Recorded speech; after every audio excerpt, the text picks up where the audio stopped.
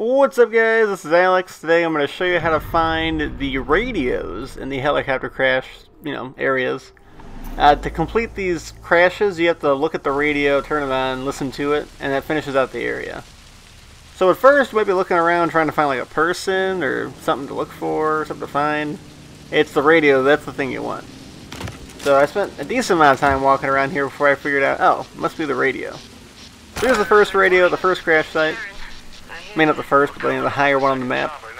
This is the first one that I found, and it's right here on this part of the helicopter. So we just, go listen to that, and it finishes out this area, and then you can go to the next crash to find that one. So at the next crash, we can walk around, and we can see it's right here at the back, right behind this bellwether portfolio box and mission briefing.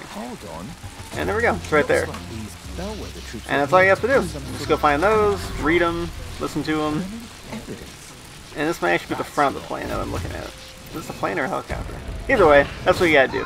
Thanks for watching, guys, and please, sub and like.